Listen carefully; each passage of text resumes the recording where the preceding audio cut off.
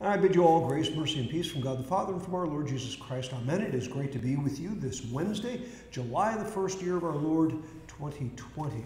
Well, we're continuing on with Hamann on being a Christian, and we started chapter 5 yesterday, and here he's beginning to talk about what God's being for me now means about the future, specifically life after death. And what Hamann said yesterday was that our future is completely in God's control. And that means that we can look forward to a perfected life after death, and that we recognize that some of what God has done, we already experience now. His kingdom is with us now. We have forgiveness now. We are justified in His sight now. We have Him in us now.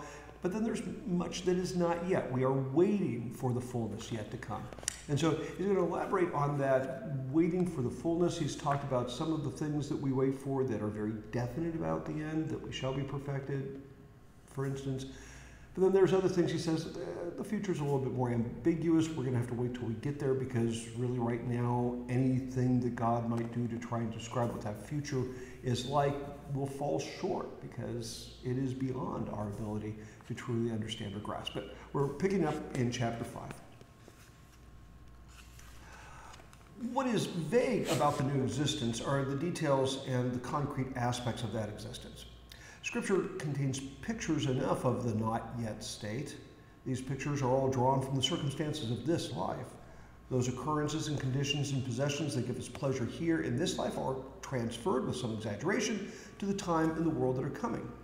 We have pictures of a beautiful, perfectly defended city, of marriage and of the wedding day, of a banquet of food and drink, of a delightful world of nature. With these pictures are joined all the negatives, the absence of those things that cause pain and sorrow and misery here in this world. Never again will they hunger, never again will they thirst. The sun will not beat upon them, nor any scorching heat. For the Lamb at the center of the throne will be their shepherd. That's Revelation chapter 7, 16 and 17. As for the body, quote, the Lord Jesus Christ will transform our lowly bodies so that they will be like His glorious body. That's Philippians 3, 20 and 21.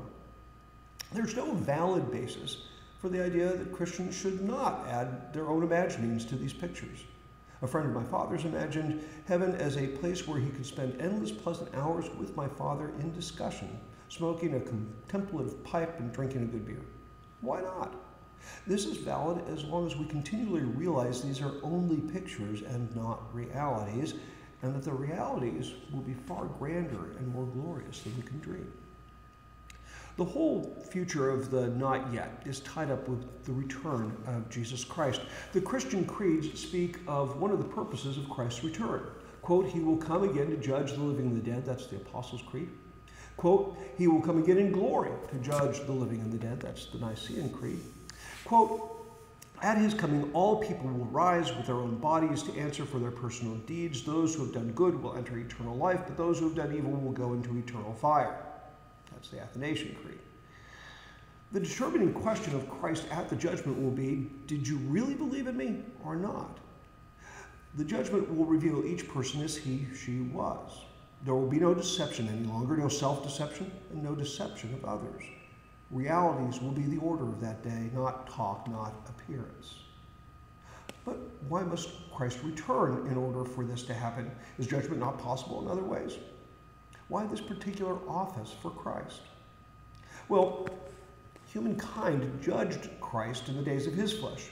The world has seen only His shame, loss, death, and destruction. Quote, Your attitude should be the same of that as Jesus Christ, who being in very nature God, did not consider equality with God something to be grasped, but made Himself nothing, taking the very nature of a servant, being made in human likeness, and being found in appearance as a man, He humbled Himself and became obedient to death, even the death of a cross. That's Philippians 2, verses 5 through 8.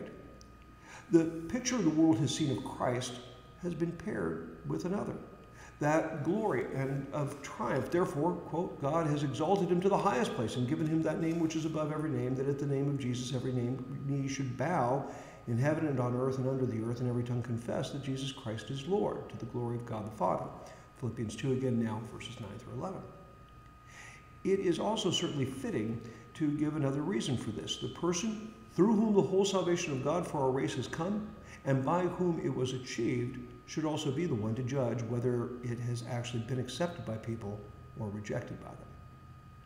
Another very important thought besides that of judgment is tied to the return of Jesus Christ.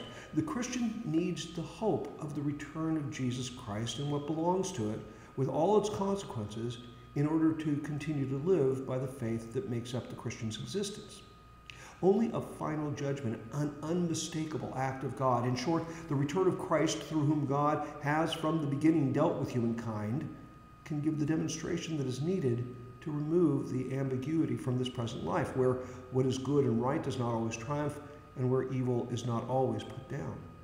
Leave faith without the hope of such a clear act of judgment, and faith would collapse. Faith is certainty and unshakable confidence indeed, but it can only be that if it's linked with the hope that God will infallibly prove the reality of those things in which faith now trusts. Well, that's a good stopping point for today.